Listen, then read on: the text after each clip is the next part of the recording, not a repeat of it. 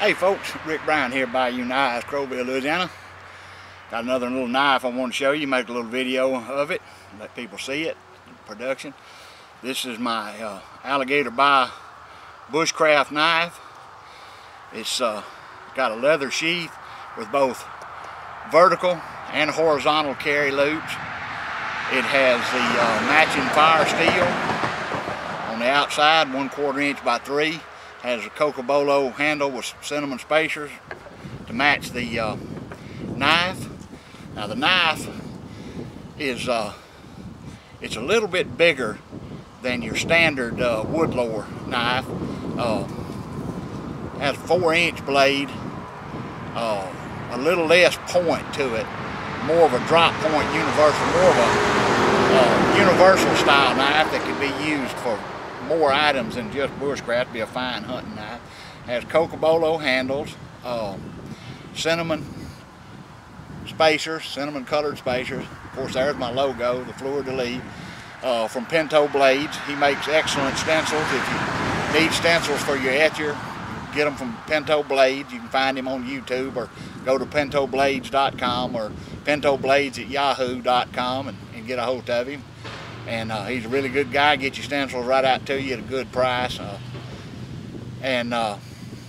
This is just a really good knife that feels good in the hand. It has the it is shaped with the wood lower style, Rainier style handle. It's not an exact. I don't claim to be making an exact copy or a clone. It's some of the YouTube semantics police have pointed out. It's a style. It has a Scandi grind, and it's razor sharp. And he's also going to get another knife that matches it, one of my Biomason large hunter survival knives, and it'll have the matching handles. It'll have the same kind of sheath and the same kind of firesteel.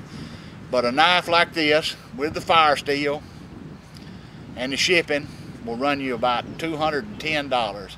And if you're looking for a bushcraft style knife or just a good general purpose hunting knife, let me know. The sheath's made out of 8-ounce leather. It's extremely durable, extremely heavy. I've got the horizontal loop riveted along with sewed. Has a vertical belt loop, wear it either way. Firesteel mounts right in the front. Just a good general purpose knife. Feels really good in the hand. You can see the size of it. Of course, I have large hands that palm a basketball, but you can see that it fits large hands, and it'll fit smaller hands too as well. Brass pins, 3 brass pins instead of the rivets. The lanyard tube, 1/4 inch lanyard tube, brass. This one's made out of 1095 high carbon tool steel. It's been heat treated 3 times to stress relieve it, and it holds an excellent edge. So if you're interested in a knife, get a hold of me. It's Rick Brown, Bayou Knives, Crowville, Louisiana.